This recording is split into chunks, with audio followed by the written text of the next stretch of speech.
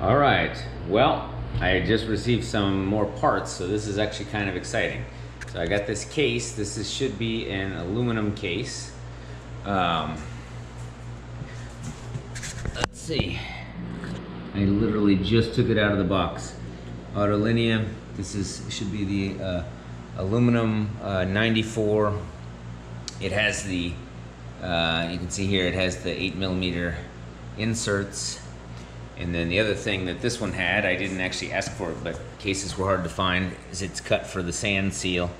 So I guess that is what this is, and I'll have to buy the pulley that has the sand seal. It also looks like here we have the full flow oil here, which I have the matching pump for. So I will crack this open and get it up on my stand.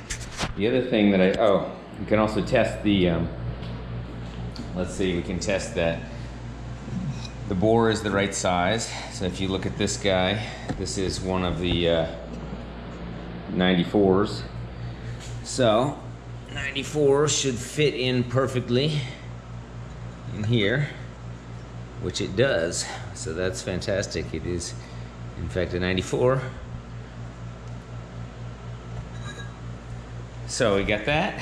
And now I have some other parts over here that I got, which are, let's see, so I got this guy. So this is the oil filler I got with the slightly different style. So that's gonna go on there like that. That's gonna be good.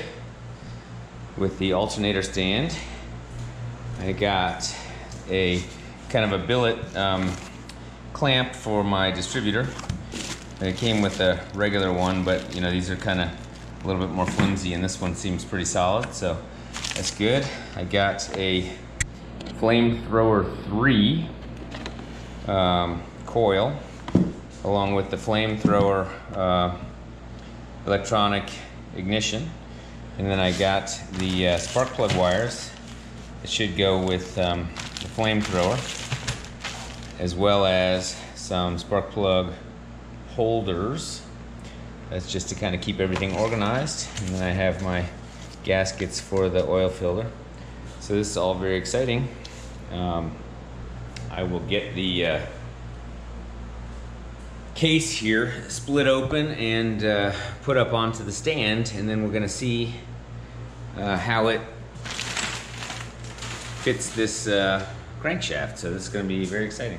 All right, I'll record some more in just a bit.